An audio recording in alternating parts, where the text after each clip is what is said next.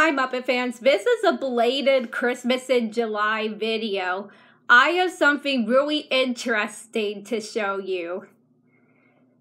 This is a Kermit the Frog Direct Connect Plush made in 1989, and I don't know if you can tell by this in the camera, but he is more of like a yellowish green rather than the usual Kermit green.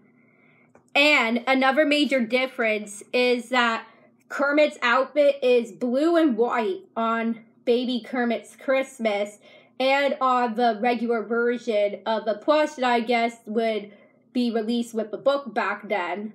And this Kermit, on the other hand, the outfit is red and white.